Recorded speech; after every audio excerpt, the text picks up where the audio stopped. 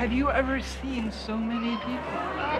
When you looked down and you saw this sea of people in the cars and the motorcade, like I haven't seen that for presidential visits. Put your right arm way up in the air. Right arm. Ah, they all wave. Hello, I'm Ted Baehr, publisher of Movieguide.org. And I'm Abby Baehr, and this is your family guide to movies and entertainment.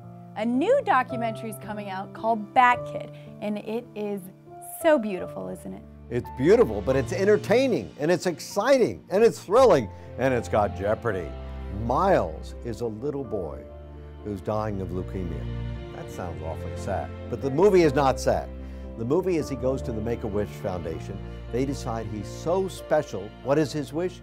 He wants to be Batman for the day. 20,000 people hear about this, convert San Francisco into Gotham City, and he can play Batkid for the day. And what he does by playing Batkid will amaze you.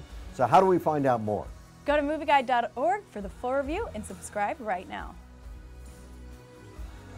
Live their little dreams for a little bit. Batkid! People were holding up signs saying, "Save us, Batkid." In helping him to live this dream, we were saving ourselves.